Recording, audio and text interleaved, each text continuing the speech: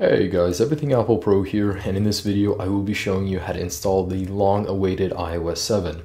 So it has just dropped for developers only, and in this video I'm going to show you how to install it on your iPhone 5, on your iPhone 4S, all iPads up from the 2nd generation, and the iPod 5th generation. This is a very fast install. It's a breeze. I mean, anyone can do this, and you don't have to have a registered UDID in order to do this. However, I would recommend you do register it. I mean, it's fast, it's not free, but it is cheap, and you'll get a much better experience. But in general, guys, if you do want to do this, you can do this absolutely free, and all information and links are down below in the description for iOS 7. So just to show you real quick, this is legit. This is iOS 7 running on my iPhone 5. You know, you have all the toggles down here.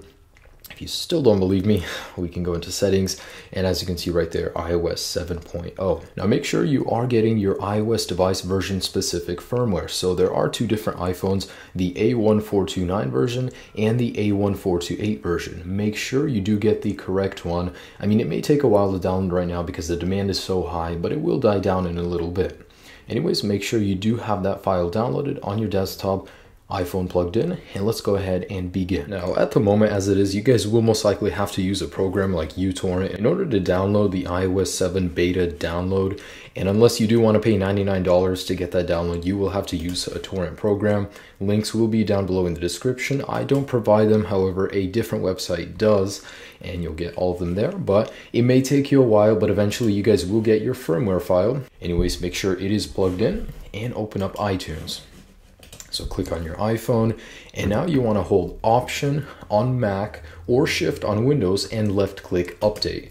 So basically navigate to wherever your IPSW is and go ahead and select Open. Now I'm not actually going to restore to it right now because I just installed it and I want to go ahead and check it out some more, but I gotta say this works. It works flawlessly, and you guys don't need to actually activate it or anything. Your iPhone will go ahead and activate on its own, and you know, you'll be taken right to iOS 7 where you can go ahead and explore this amazing interface. I didn't notice any bugs right now. It works flawlessly. So in my next video I will be giving you guys a better preview of iOS 7, just show you all the new features that do exist over here. Yeah, and I do hope this video did help you guys out. You know, if you have any kind of comments, leave them down below in the description. Like this video, it does help me in return, and subscribe for many more iOS 7 videos. Have a great day, guys. Enjoy iOS 7. Peace.